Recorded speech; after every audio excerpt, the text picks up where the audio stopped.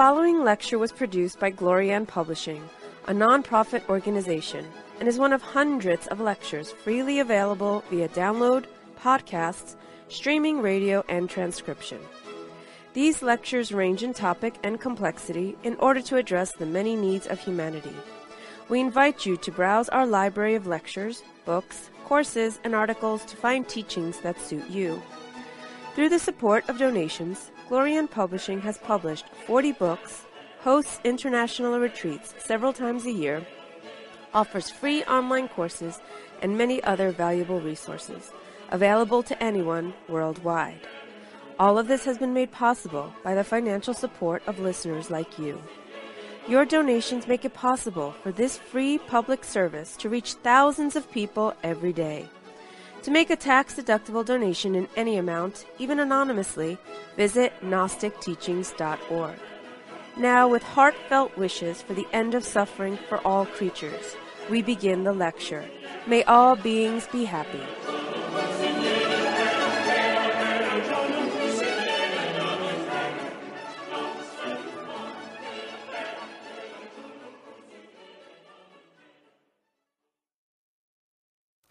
So those of us who have been around esoteric studies for a while will be familiar with the story, but I'll recap for those who might be new.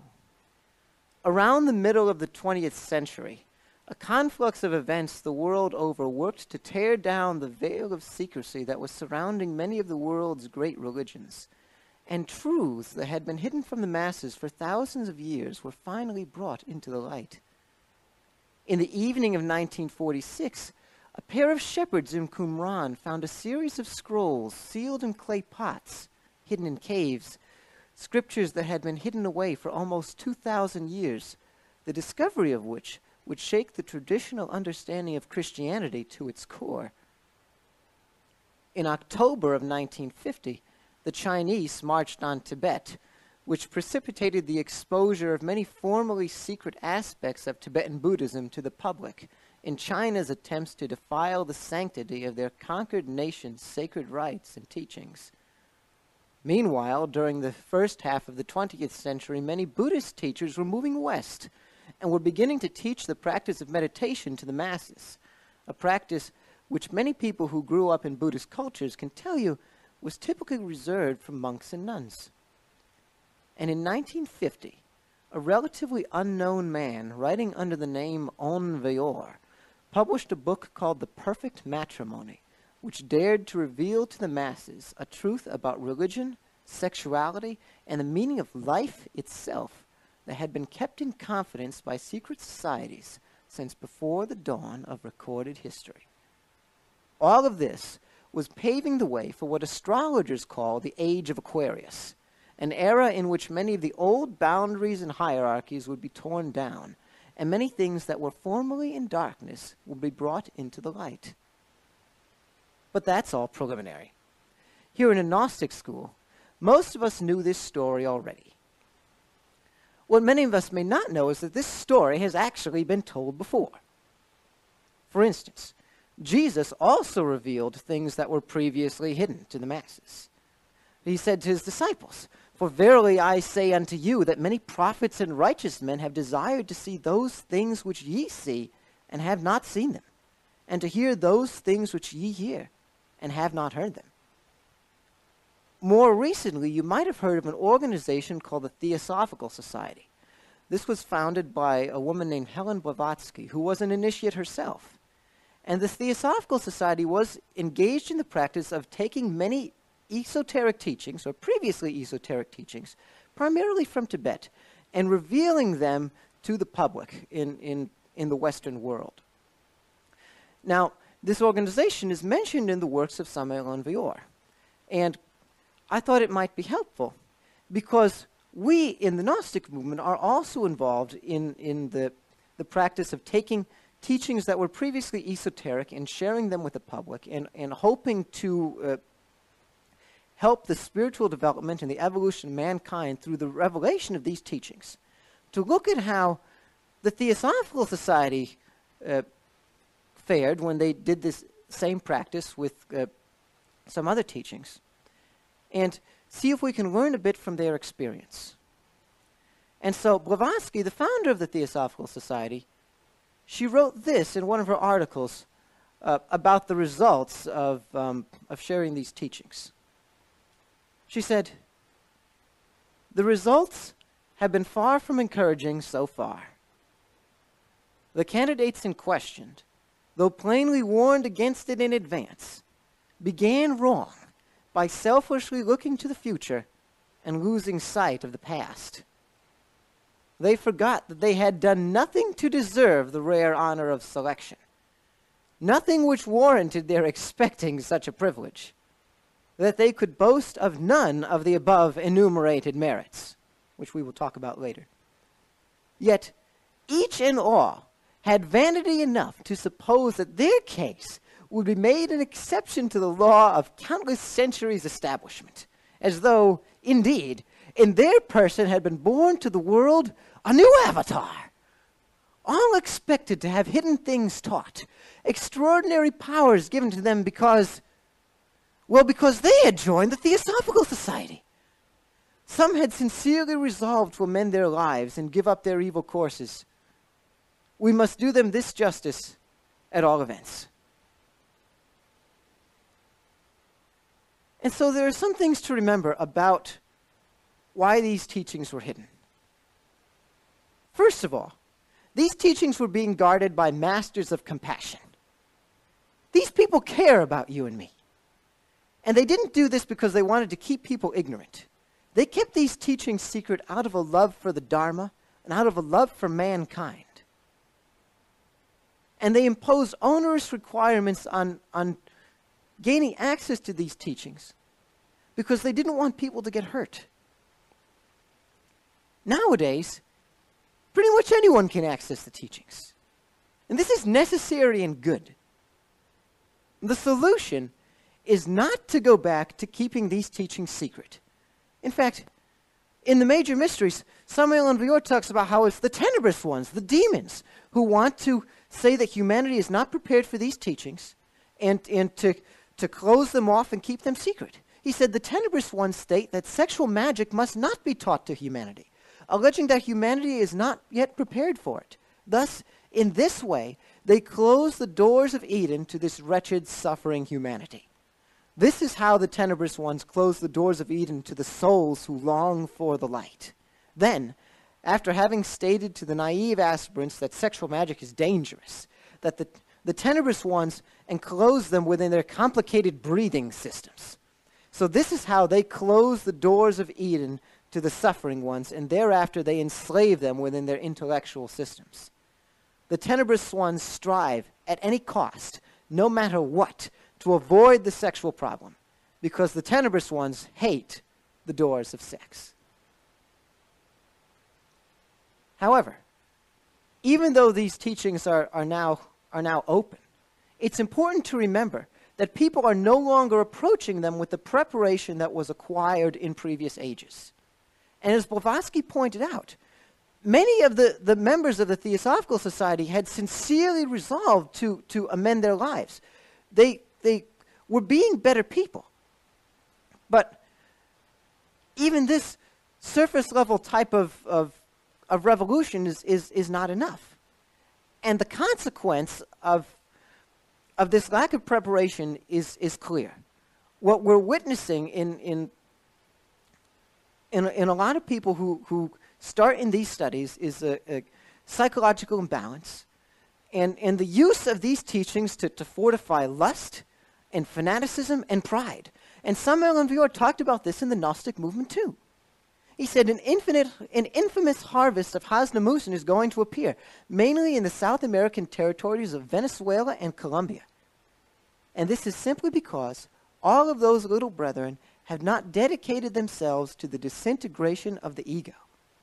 They are very lazy, meaning that they are lazy in that sense because they only want initiations, degrees, powers, etc., and they do not worry about the disintegration of their ego.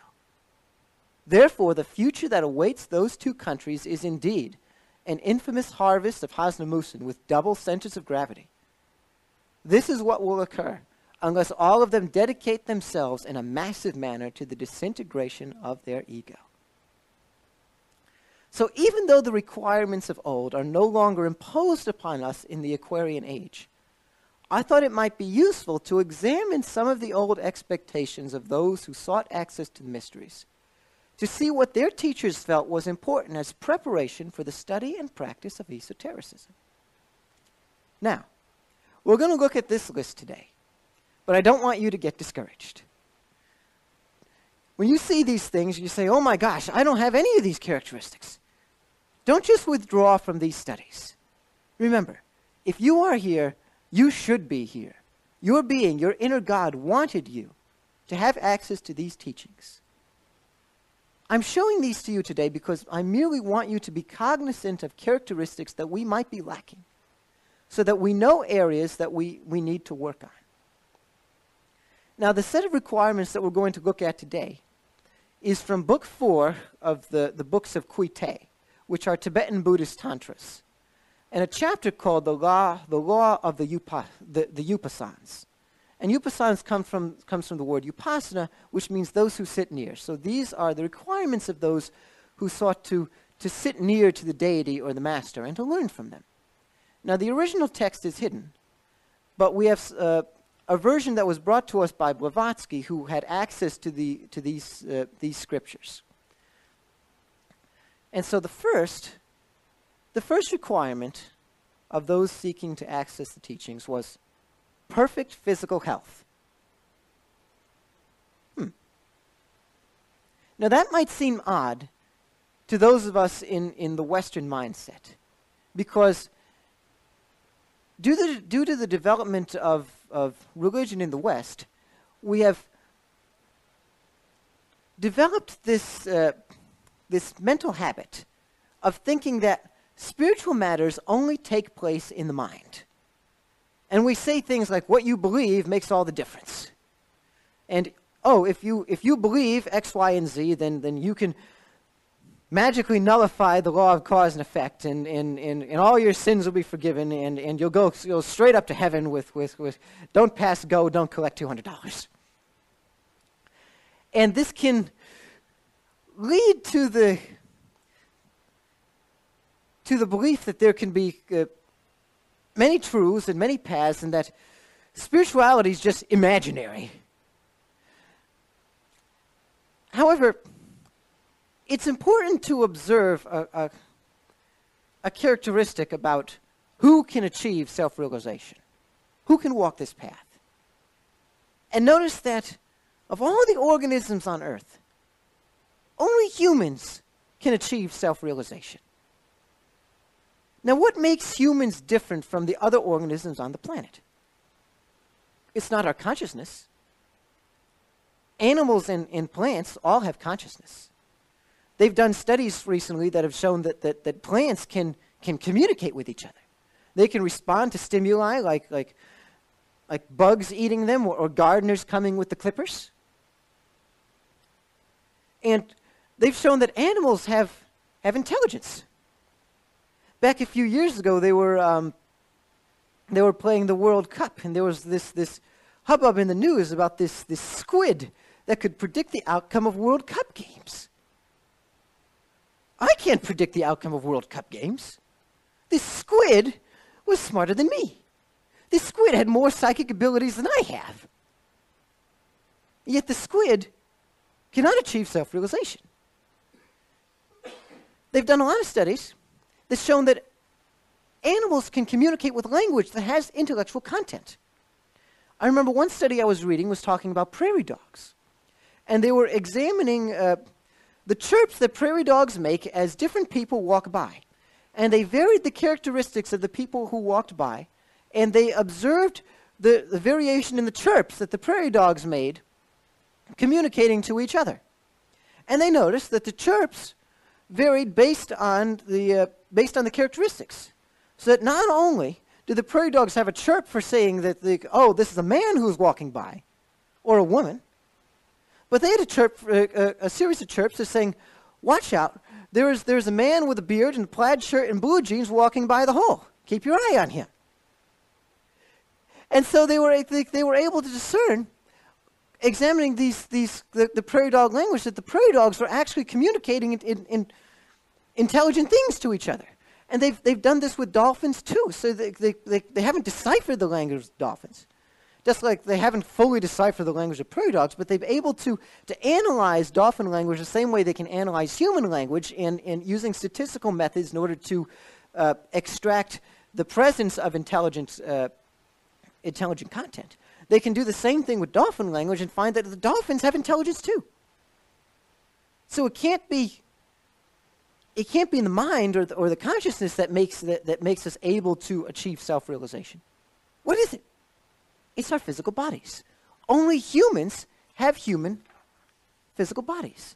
And so this spiritual work cannot be abstracted from our physical bodies. So what do we do with this information? Well, first, take care of your body. Don't eat poison. Be cognizant of what you eat. We have a series of lectures on Gnostic radio called Caring for Your Temple, or Healthy Spirituality, that talks about the different factors to look for in what you eat and how you take care of your body. So I encourage you to listen to those lectures and heed them. Also, don't recklessly endanger yourself. Don't go skydiving or step in front of the bus or things that could harm your physical body. I remember a story where Samuel and Vior was with a man, and the man was about to step out in front of a car, and Samuel was just stop. He said, "These people who are driving the cars, they're all asleep. Look both ways before you cross the road, because your physical body is very important." But even if you don't meet this characteristic, even if you don't have perfect physical health, if you're old or you're injured, not all is lost. Look what Samuel and Vior said in the Aquarian message. If you're already an elderly woman, if you can no longer have sexual contact, if you are already an old man, if you are sick, if you comprehend that your physical vehicle is no longer worthy in order to work with the Arcanum AZF, then you must train yourself for astral travel. That is to say, you must learn to consciously travel in the astral body. So, my child, prepare yourself with concentration, meditation, and adoration. Be chaste in thought, word, and deed. Comprehend your errors. Annihilate not only desire, but even the very shadow of desire. Thus, my child, prepare yourself with creative comprehension and postpone your work with the Arcanum AZF for your future reincarnation. Are you an old man?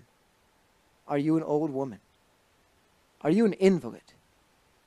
Then do not be disappointed, beloved child.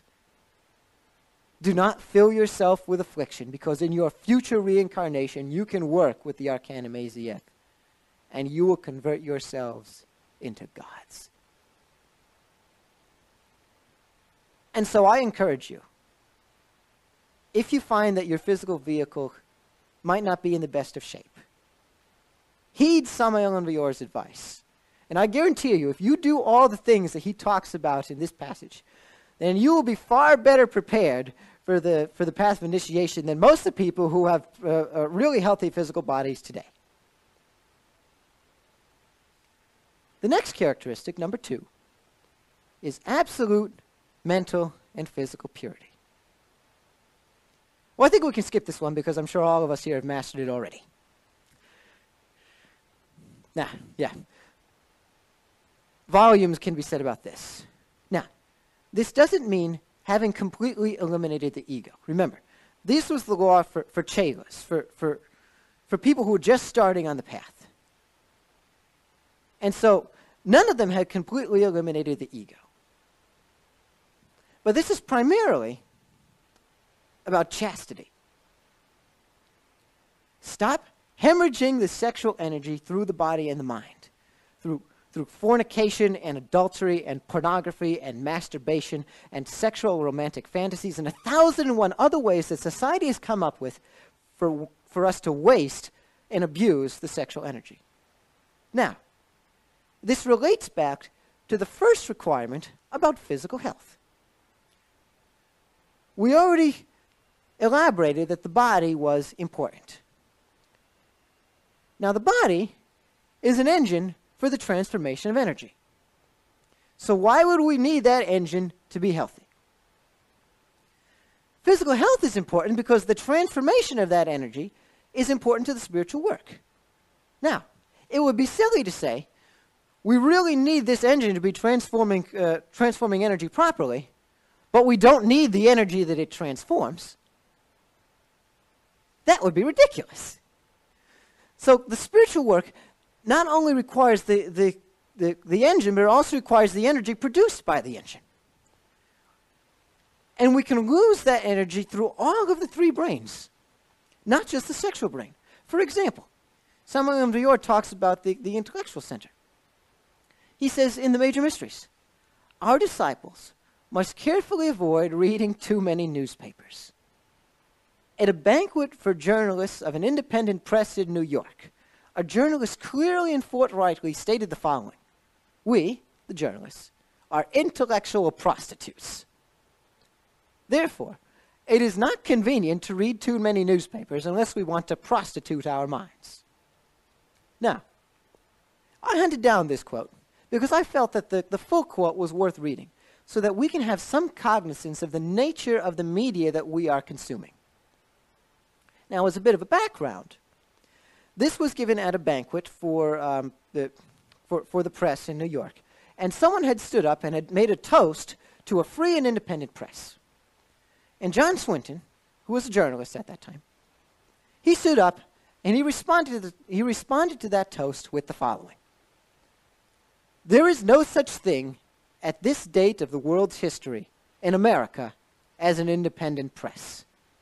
You know it, and I know it. There is not one of you who dares to write your honest opinions, and if you did, you know beforehand that it would never appear in print. I am paid weekly for keeping my honest opinion out of the paper I am connected with. Others of you are paid similar salaries for similar things, and any of you who would be so foolish as to write honest opinions would be out on the streets looking for another job. If I allowed my honest opinions to appear in one issue of my paper, before 24 hours, my occupation would be gone. The business of the journalist is to destroy the truth, to lie outright, to pervert, to vilify, to fawn at the feet of Mammon, and to sell his country and his race for his daily bread. You know it, and I know it. And what folly is this, toasting to an independent press? We are the tools and vassals of rich men behind the scenes. We are the jumping jacks. They pull the strings, and we dance. Our talents, our possibilities, and our lives are the property of other men. We are intellectual prostitutes.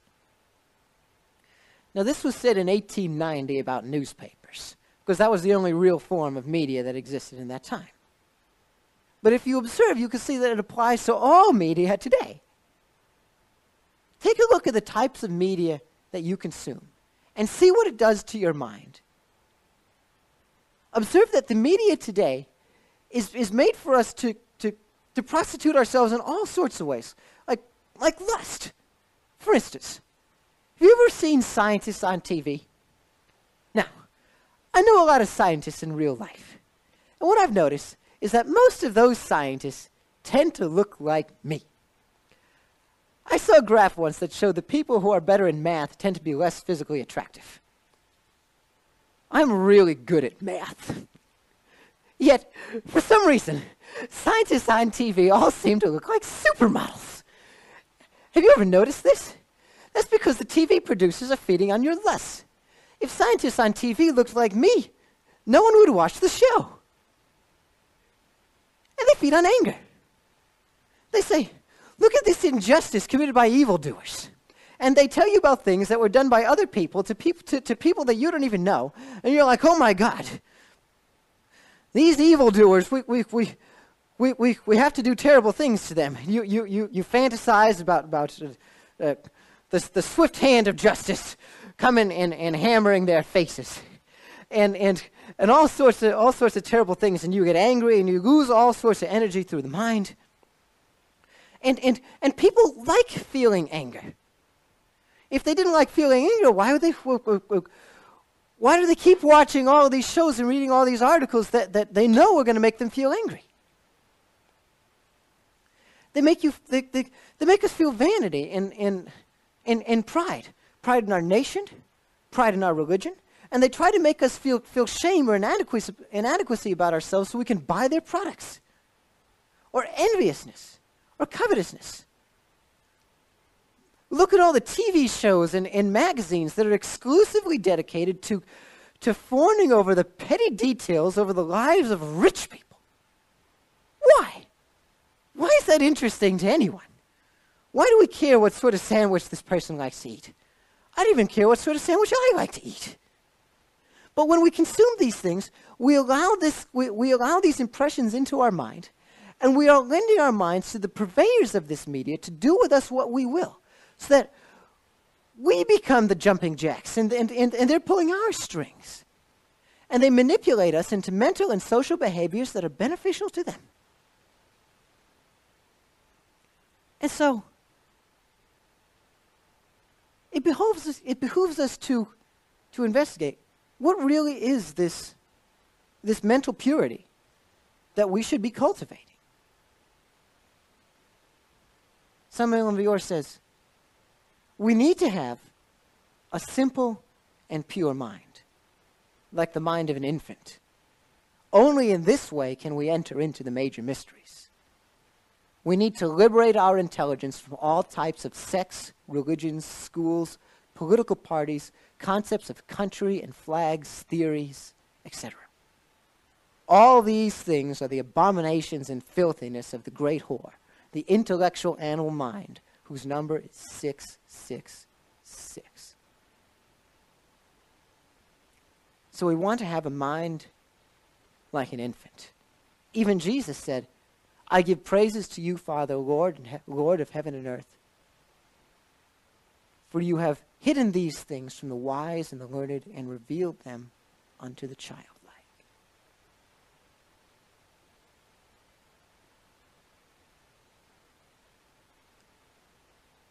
So think with the mind of an infant, with pure, pristine consciousness, just observing the world as it is, without words or labels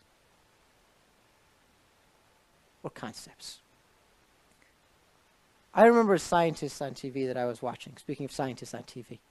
He was talking about how he didn't think that people could think without words. He thought that words and language were so inextricably linked to our thoughts that it was impossible to have thoughts without language. But in Zen, they teach you how to think without labels, how to see things just as they are. Just the sound of the car driving by, the feeling of the floor on your feet, the taste of the water as it goes into your mouth, without labels or ideas about any of these things.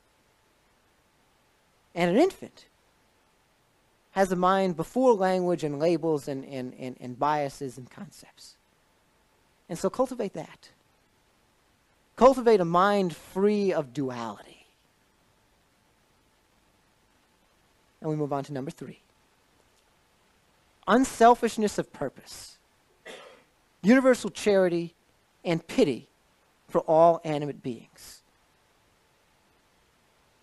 Bodhicitta.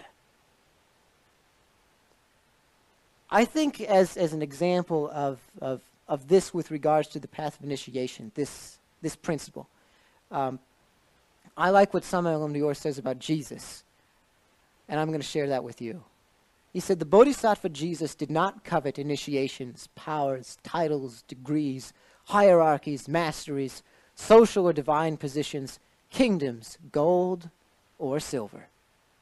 Being higher than all angels, archangels, seraphim, powers, etc., he preferred only to be a good man. Therefore, instead of coveting degrees and powers and initiations and divine lordships, we must exert the effort of becoming useful beings to this suffering humanity. We must exert great efforts in the law of the great service. We must seek the fertile work in the great work of the Father. We must seek the means to become more and more useful to this wretched, suffering humanity. This is better than coveting internal titles and initiations and esoteric degrees and planetary kingdoms.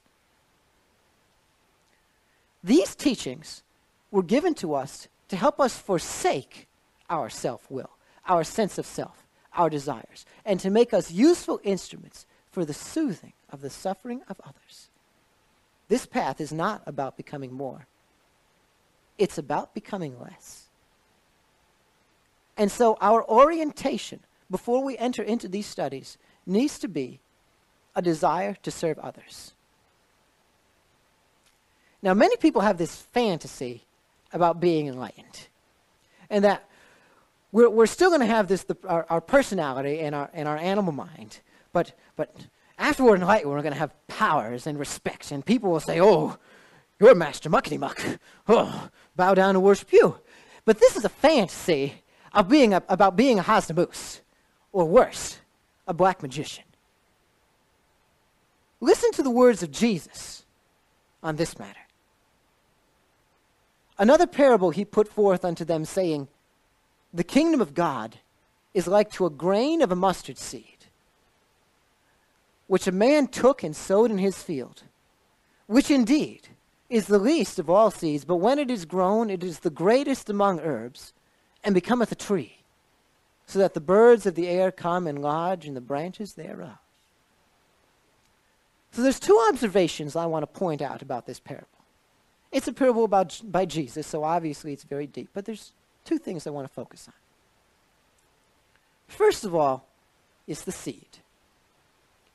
Now, an observation to make about seeds is that you plant a seed in the ground and then a plant grows up. But once the plant grows, the seed is gone. There's no seed anymore. Once the mustard seed is planted and the mustard tree grows, the mustard seed isn't there. We are the seed. Our personality, our sense of self, and our animal mind, that's the seed. And the purpose of this path is to get rid of those things. So if we're clinging to the seed, if we're clinging to the sense of self that we have, the tree, the full tree, is never going to appear.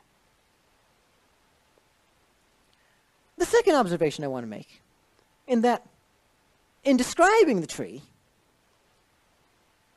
the key characteristic of the tree that Jesus focuses on is how the tree is able to serve the birds. Like we were just discussing, the purpose of this path is not to give you a new and different sense of self, where your pride is fortified even greater than it already is. The purpose of this path, the purpose of the tree, is to serve the birds, so that the birds of the air can come and lodge in the branches thereof, so that we, in walking this path, in using these teachings, can serve others and help to soothe their suffering and help them to walk the path too. Number 4, truthfulness and unswerving faith in the law of karma, independent of any power in nature that could interfere. A law whose course is not to be obstructed by any agency, not to be caused to deviate by prayer or propitiatory esoteric ceremonies.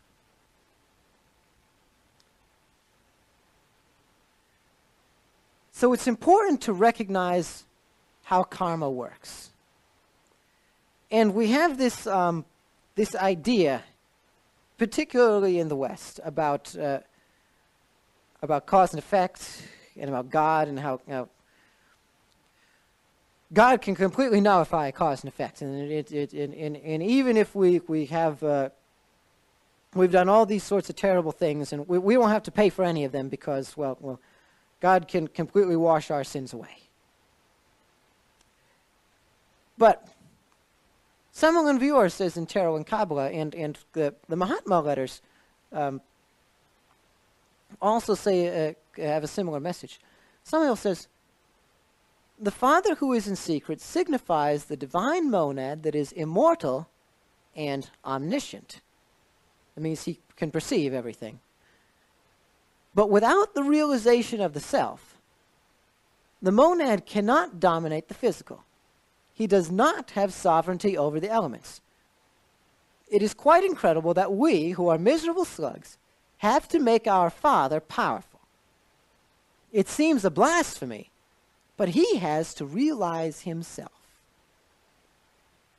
And so, it's important to recognize that God has a great deal of power over our lives, that he can organize our karma in the way that he sees fit. But the karma is what the karma is. It can't just be erased. And so it's important to have cognizance of this, because we need to take responsibility for our actions. We have to be prepared to say, this circumstance that I am experiencing is my fault, and stop pointing the finger at other people and be willing to look into ourselves and to really change. The other thing, the other aspect of this requirement that I want to highlight is the phrase unswerving faith. So this is something that needs to be consistent within us. Doubt is an obstacle for our work. If we vacillate, then in our times of weakness, the ego can say, well, this karma might not be too bad, or karma's not real, just do it, or any other ridiculous lies that the ego can come up with, and we end up falling into its trap. And so Samuel and Vior gave a remedy for doubt in a piece called Inside the Vestibule of Wisdom. He said, when doubts assault your mind, go and read my books. When you feel the anxious throb of spiritual longing, go and read my writings. When the pseudo-spiritualists insult you and hurt you, remember, companion of mine, that these books, as your loyal and sincere friends, will always be willing to console your painful heart. He is talking about the importance of saturating the mind with impressions that are beneficial for spiritual work. A lot of people lose their way in spiritual work because they don't have a good understanding of how the mind works. Many people think that their minds are like a rock. We tend to buy into this illusion that we have complete and total control of what we think.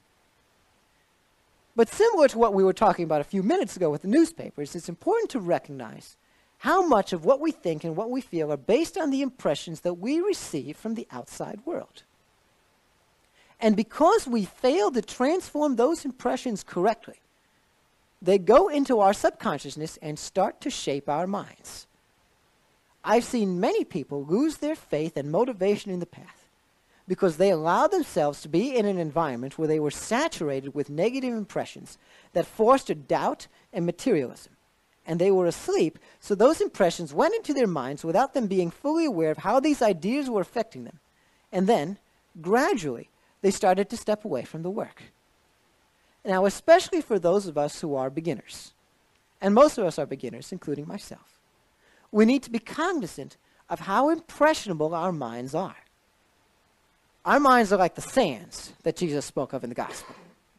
The man built his house upon the sand, and then the rains came and the winds blow, and the sands fell away, and the house collapsed. The ideal response to this dilemma would be to awaken and to begin perfectly transforming impressions. However, as a practical matter, that is not something we can typically learn how to do overnight. So in the meantime, it's important for us to learn how to intelligently manage the impressions that we receive from the outside world, to ensure that the impressions that we are taking in are not going to put our spiritual work in jeopardy. Coming to a Gnostic school is one of the ways that we can do that. So is going on retreat. Being around other people who are supportive of this work can help us to shore up our own minds, and we can do the same for them.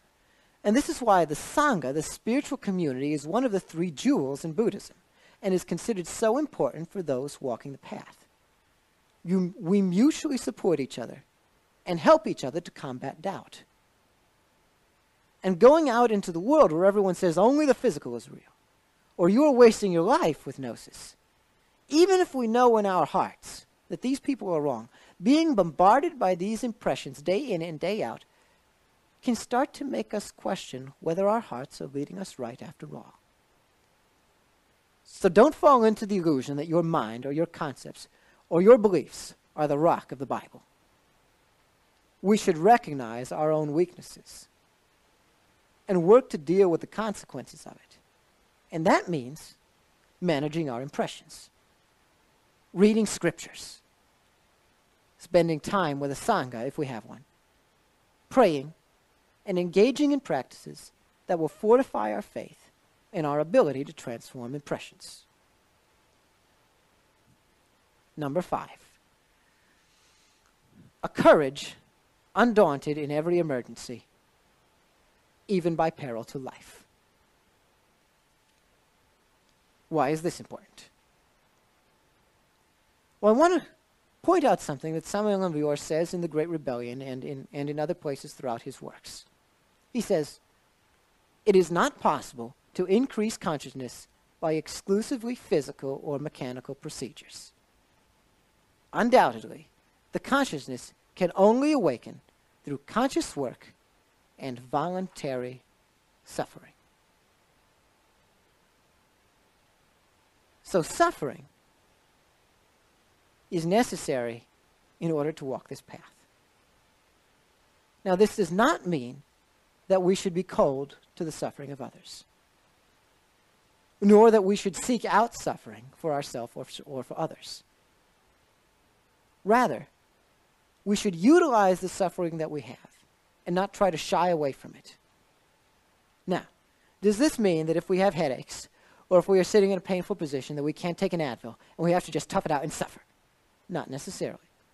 The amount of cognizance that we develop is not necessarily directly tied to the quantity of the pain that we have.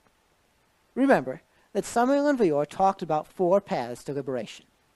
And one of those paths is called the path of the failure. Now, this is a completely valid way of entering the absolute, and many choose to use it. And it involves using a whole lot of pain to develop a very, very small amount of cognizance. Now, there are other paths that involve less pain and more cognizance. So pain itself does not directly equate into consciousness. And if pain itself was all that it took to awaken, then it would be easy, because then all those people physically mortifying themselves would become Buddhists. But that doesn't happen. There is some benefit to learning how to transform the impressions of physical pain. But that benefit is limited. Rather, what is important is how we approach the pain that we have and how deeply we look into our experience of it. And this is not just physical pain. The pain that I'm talking about here is primarily mental and emotional pain. The pain that burns our minds and our hearts. So do we protest our suffering? Do we curse God and our circumstances and our neighbor and the path? Or do we, like the prophet Job, say, "The Lord giveth and the Lord taketh away. Blessed be the name of the Lord"? Do we look into our pain and say, "Why do I suffer? What have I done to cause this pain?" And do we have the courage to accept the answer? Khalil Gibran talked a bit about the right attitude towards pain in his book, The Prophet, and I wanted to share part of it with you. And a woman spoke saying, "Tell us of pain." And he said, "Your pain is the breaking of the shell that encloses your understanding. Even as the stone of the fruit must break, that its heart may stand in the sun, so must you know pain. And could you keep your heart in wonder at the daily miracles of your life, your pain would not seem less wondrous than your joy. And you would accept the seasons of your heart, even as you has always accepted the seasons that pass over your fields. and you would watch with serenity through the winters of your grief. Much of your pain is self-chosen. It is the bitter potion by which the physician within you heals your sick self. Therefore, trust the physician and drink his remedy in silence and tranquility. For his hand, though heavy and hard, is guided by the tender hand of the unseen. And the cup he brings, though it burns your lips, has been fashioned of the clay which the potter has moistened with his own sacred tears.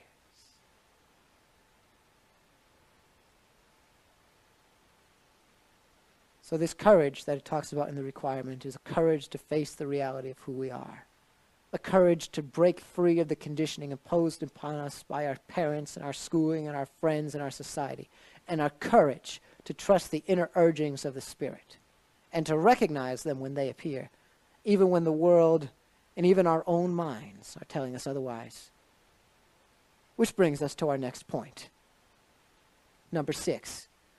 An intuitional perception of one's being the vehicle of the manifested Avalokiteshvara. That's the cosmic Christ, or the divine Atman, the Spirit. Now, observe that this is a perception. It's not a concept. It's not saying, oh, I believe that I am a vehicle of the cosmic Christ. This is about feeling God within you. Remember that this is a work about your inner God. It's not about you, the personality. And so, because this is a work about our God, we should have a relationship with our inner God and be able to perceive his directives. Now, many of us may not be able to feel God within us, or the connection is kind of spotty. Now, this is normal because we are so badly separated from him. This is why we have religion at all. Religion comes from the word religare, which means to relink or reconnect. And the reason we need to relink is because the link is not there now. So in helping to satisfy this requirement, one of the recommendations I would give you is to pray. Pray with your heart, not necessarily with words. I remember one time, many years ago, I was an atheist for half an hour. And I spent that whole half hour in prayer with tears in my eyes. And then, after all that prayer and all those tears, God soothed my troubled heart. And I was never an atheist again.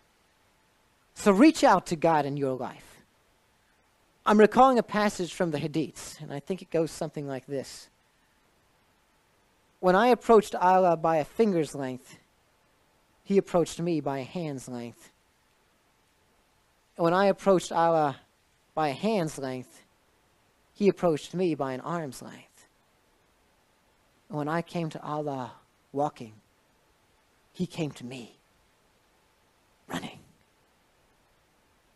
So approach God in whatever way you have found to be helpful to you, and cultivate that relationship and treasure it. And don't do things that would jeopardize or destroy it. Remember Adam in the Garden of Eden when he ate the fruit, when he fornicated. That was the first time he felt fear because God had departed from him as a result of that action.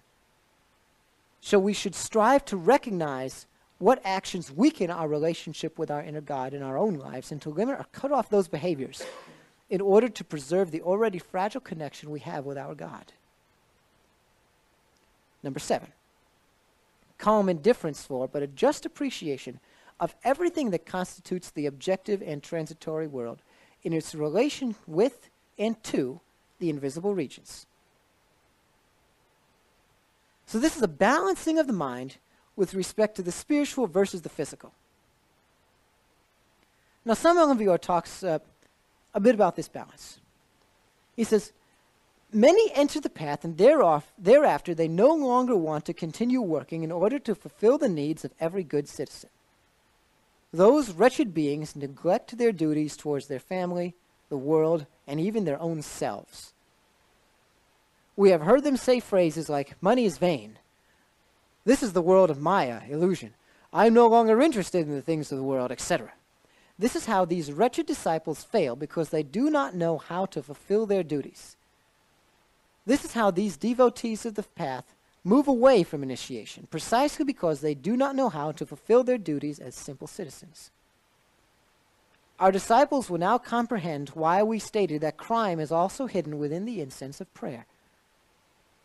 The one who enters the path must first of all be a model spouse, a model father or mother, a model child, a model citizen, a magnificent grandson or granddaughter, and a patriarchal grandfather or grandmother, etc. The one who does not know how to fulfill his duties as a simple citizen cannot tread the path of the great mysteries. Many disciples forget the good manners of a sincere and honorable lady or gentleman and become truly irresponsible and even dangerous individuals. So as St. Paul says, we have to learn how to live in the world, but not of it. It's important to recognize that the world as we perceive it is illusory in nature, but that doesn't mean that we can forsake it entirely. We need a calm indifference for it. As Krishna says in the Bhagavad Gita, to those who have conquered themselves, a clod of dirt, a stone, and gold are all the same. They are equally disposed to family, enemies, and friends, to those who support them and those who are hostile, to the good and the evil alike. Because they are impartial, they rise to great heights. But this indifference is not a coldness to the suffering of the world, nor is it a rejection of our responsibilities or our relationships. We need a just appreciation of everything that constitutes this world. What we do not need is identification with the world. So those were the 7 requirements of students who sought access to the teachings. I know when I first saw these, I was discouraged because I am lacking in many of these traits myself. What we don't want is to say, oh, well, I'm sunk. I guess I'll give up. So I wanted to leave you today with a few words of encouragement. This is from Krishna in the Bhagavad Gita. He said, "You have heard the intellectual explanation of Sankhya, Arjuna. Now listen to the principles of yoga. By practicing these, you can break through the bonds of karma. On this path, effort never goes to waste, and there is no failure. Even a little effort towards spiritual awareness will protect you from the greatest terrors." So no matter where you are in this work, whether you've already cultivated all of their characteristics to their perfection, or if you have none, have faith that any work that you do along this path will be beneficial. Maybe we won't become masters or Buddhas in this lifetime, but perhaps we can pay off a little bit of our karma. Perhaps we can give our soul just a little bit more wisdom. And perhaps we can do something to soothe the suffering of others and make this world just a little less painful. So keep at it and keep working. Thank you very much.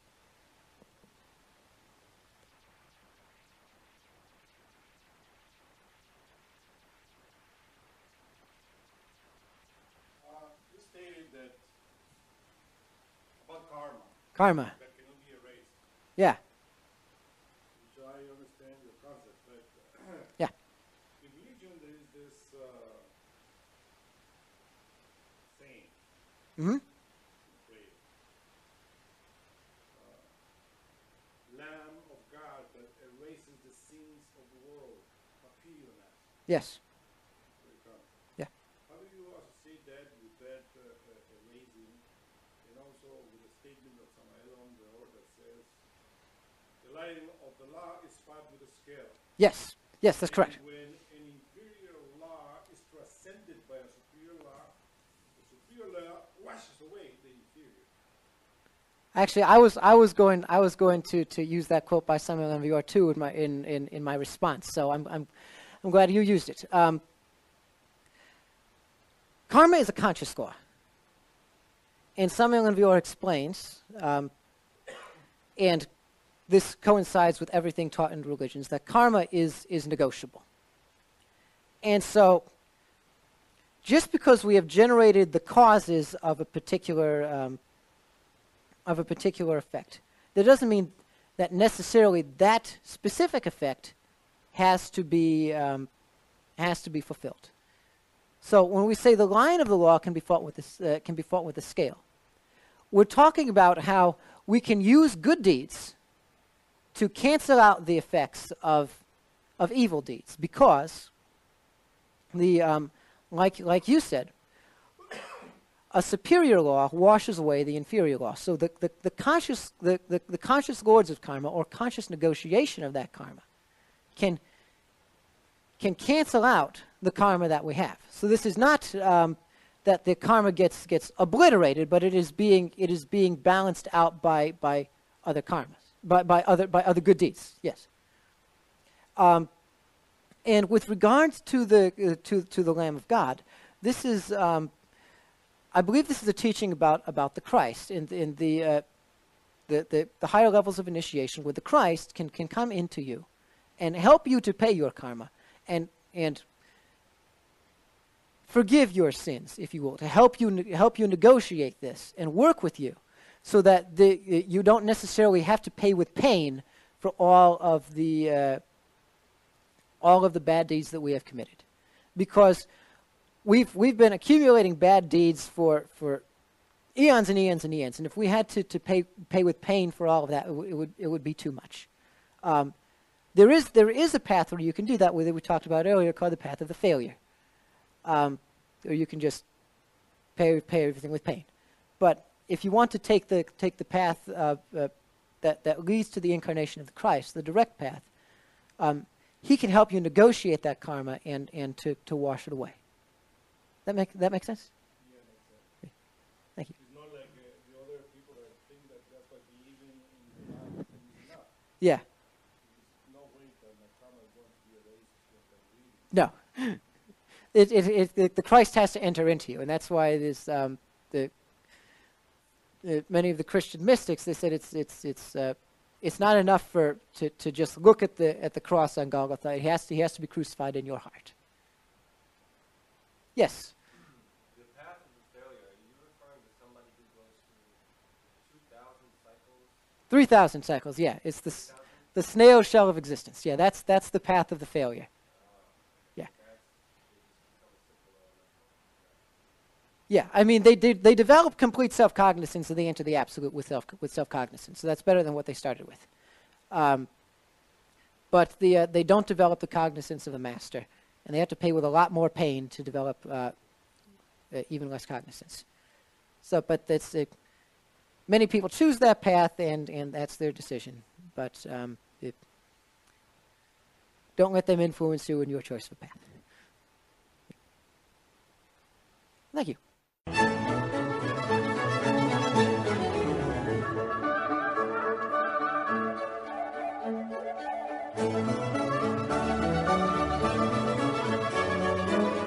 To learn more about what you learned in this lecture, we invite you to explore the books published by Glorian Publishing, available from booksellers worldwide.